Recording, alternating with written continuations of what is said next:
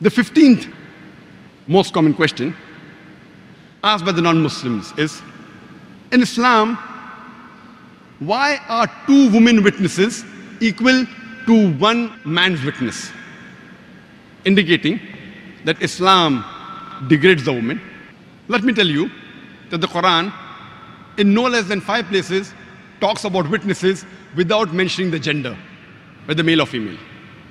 Except in 1 place, the Quran specifies and says that 2 women witnesses is equal to 1 witness of man, and that is in Surah Baqarah, chapter number 2, verse number 292, which is the longest ayah, longest verse of the Quran.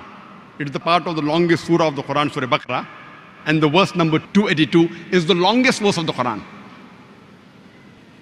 And Allah subhanahu wa ta'ala says in the Quran that, Ya ayyuhallazina amanu, oh you believe, when you involve in any financial transaction involving future obligation for a fixed period of time, put it down in writing and get 2 men as witnesses amongst yourself.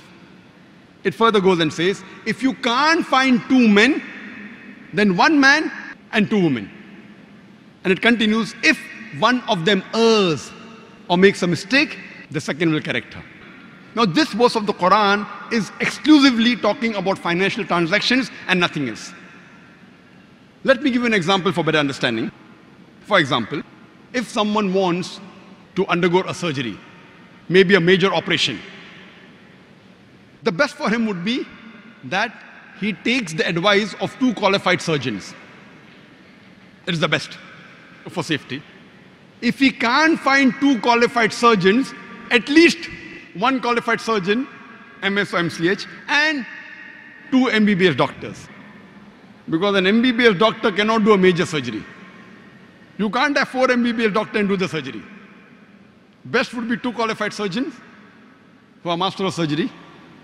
If you can't find 2 qualified surgeons, master of surgery, at least 1 master of surgery and 2 bachelor of surgery.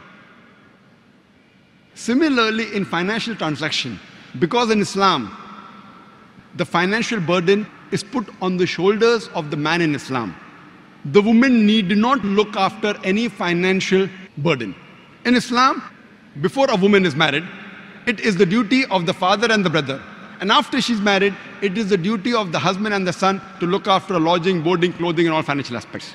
So because of this, if it's an Islamic society, a man is more financially aware as compared to a woman. Because of this, in financial transaction, when you take witnesses, take 2 men. If you can't find 2 men, then 1 man and 2 women. Because if one of them errs, the Arabic word is tazil, makes a mistake. Some people translate as if one of them forgets. It's not forget. It is if one of the women makes a mistake, the second will correct her. There are several verses in the Quran which talk about witnesses without mentioning the gender.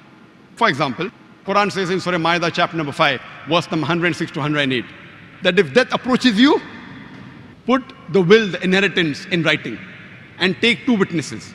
The gender is not mentioned. Quran says in Surah Talaq, chapter number 65, verse number 2, that when someone gives talaq, take 2 witnesses.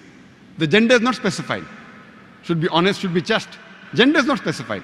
Quran says in Surah Nur, chapter number 24, verse number 4, that if someone lays an allegation against the modesty of a woman, produce 4 witnesses, otherwise 80 lashes.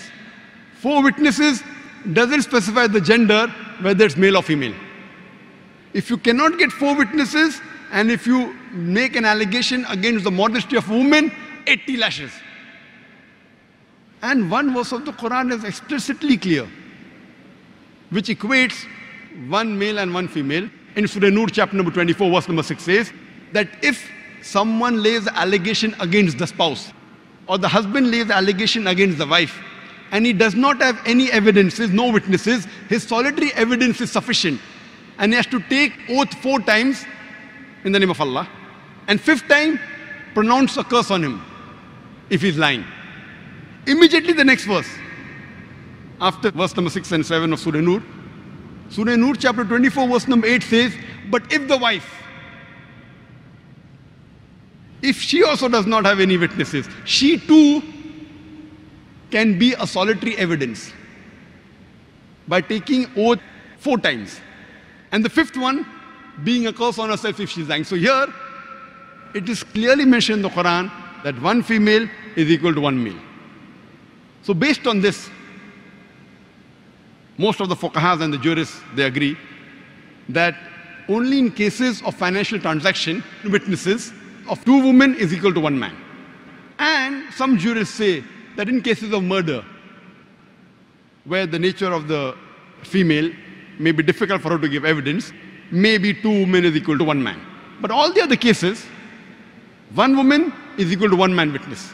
For example, in the starting of the month of Ramadan, in the sighting of moon, you require 1 witness. In the ending of Ramadan, you require 2 witnesses. It does not make a difference whether it's a male or a female. Only in some country it has to be a man, should have a beard of the standard fist, then only can you take the witness. And I have one more strong argument, that the beloved wife of Muhammad sallallahu alaihi wasallam, Hazrat Aishah, may Allah be pleased with her, radhiyallahu anha, she has narrated no less than 2,210 ahadith. 2,210 ahadith.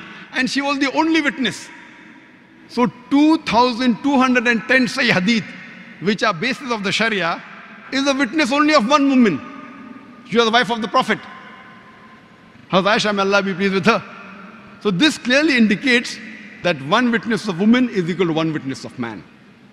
There are cases in which, how in financial transaction men is preferred to women, there are certain cases in which woman witness is taken, men's witness is not taken.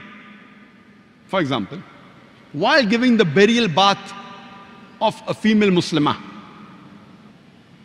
witness should be a woman. A man cannot be a witness.